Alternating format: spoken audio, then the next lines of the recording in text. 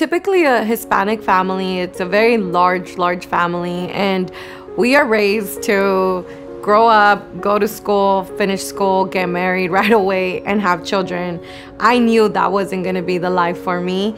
I knew that I had to kind of find another way around into having kids. When I announced that I was having a baby through surrogacy, a lot of people are like, are you scared? Are you scared that the surrogate will keep your baby? Absolutely not. I'm very grateful for her. Although I'm physically not showing him, I feel like I'm pregnant as well.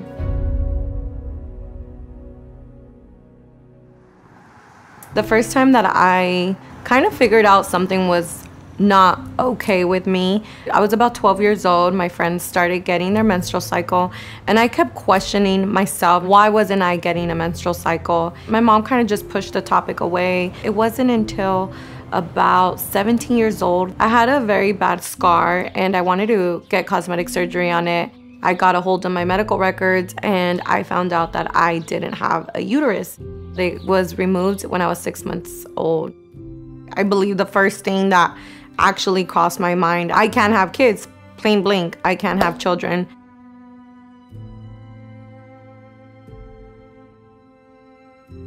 I grew up not telling any of my friends that I had a hysterectomy. Nobody knew that I didn't even have a menstrual cycle. I would pretend to just have cramps and not feel good just to try to fit in. So it took a toll on my teenage years, just having to pretend all the time and pretend that I was normal. My OB at the time told me the only option I had to have a baby would be through surrogacy. I went home, I started doing some research, and it kind of seemed like a crazy idea for me. It wasn't really until I met my husband, Rodolfo, Rudy. She told me that she couldn't have kids, that it was my decision if I want to keep being with her or not. I told her, yeah, there's different ways we can adopt a baby or go different routes. It wasn't an issue for me at all. The idea of having and going through surrogacy came up in a conversation with my mom, my dad, and my husband. I knew Bianca was looking for a surrogate mother because I came across one of her posts on social media. I know Bianca for 7 to 8 years. I consider her my sister, but we're just really close friends. So I messaged Bianca and I had told her that I would love to be her surrogate just because I've been knowing her for so long. And we just kind of went through the process from there. I just think it's so beautiful to carry someone else's child and giving someone else the opportunity to be parents.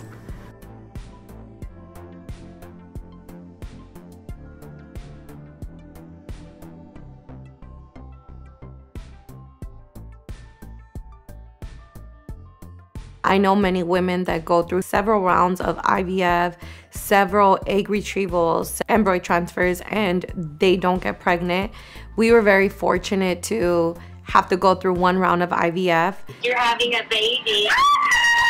Our status now is that we are expecting a baby boy. The due date they gave us was Cinco de Mayo, May 5th. I am very excited about being a mom. I'm very excited.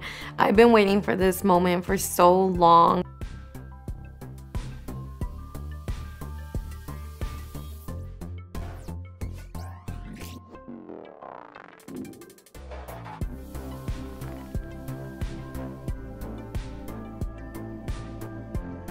You definitely have to have a lawyer that represents you, the intended parent, and the surrogate mother, a complete separate attorney. You have to go through psychological testing, you have to go through genetic testing, and everything has to be in writing, everything has to be legal in court documents.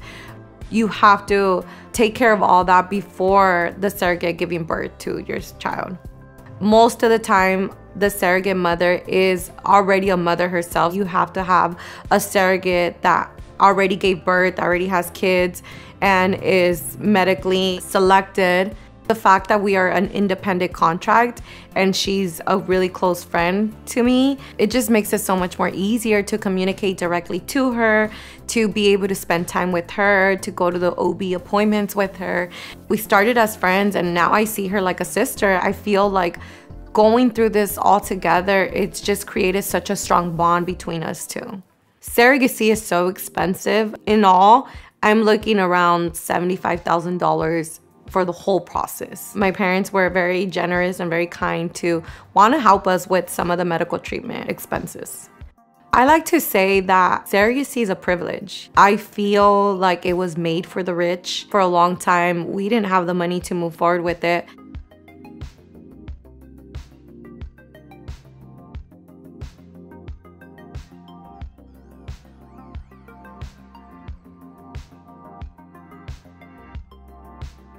So for this surrogacy, there is a compensation of $15,000. There's a monthly payment of $1,000, and that would be paid off in 15 months.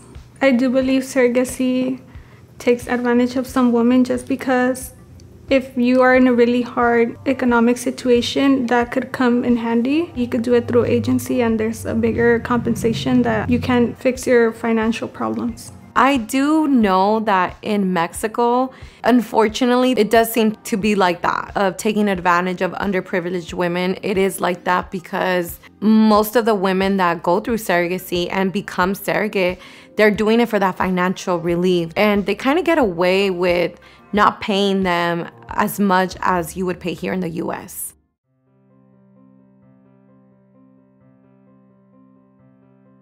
I do not plan on having any more kids of my own, but I do plan on being a surrogate one more time for Bianca, since she does have another frozen embryo.